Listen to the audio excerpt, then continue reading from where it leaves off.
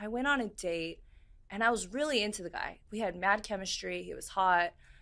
We went back to my place and we started fooling around. Well, he pulls his out and it was really small. So I told him, I was like, listen, like, I think you're really nice and I'm really into you. Oh, no. But I just said I wanted to take things slow. Oh, no. When the sentence starts with, I think you're really nice, you're in trouble. Yeah.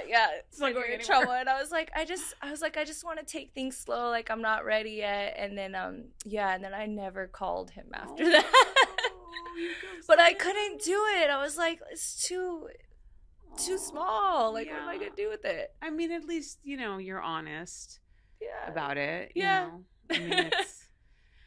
I mean, to me, it's like, what are you gonna with that person, and then what, have to fake or not? I mean, I don't know. I just or just like not be satisfied. I mean, look, I guess it's like, otherwise you're just friends, right? If that chemistry and attraction isn't there, then you're just friends. Yeah. Then and you're if in the like friend zone. Yeah, and if like a and I a 6-inch is not like a huge ask. I don't think. I don't think like so. a lot of guys I think fall into that category.